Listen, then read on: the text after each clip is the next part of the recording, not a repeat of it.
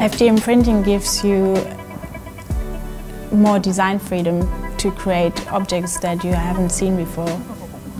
And I wanted to create something specifically for the manufacturing process, because what we're usually used to is designs for injection molding, and FDM printing works completely differently.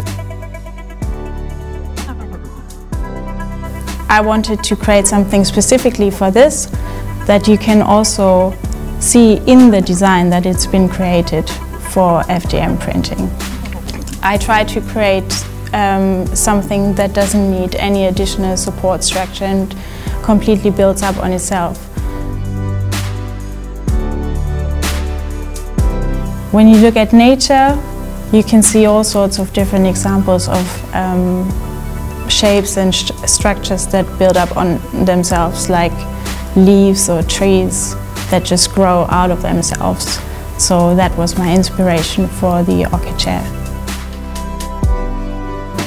I created those 3D printed parts that are upholstered that can click into the structure. It's a nice principle because you can easily customize it and have all sorts of different colors and customize your own chair. So since we saw that the structure of the chair is really stable, we just tried to apply it for a bigger object, and that's how the sofa came to life. And we were able to use the entire build volume of the printer.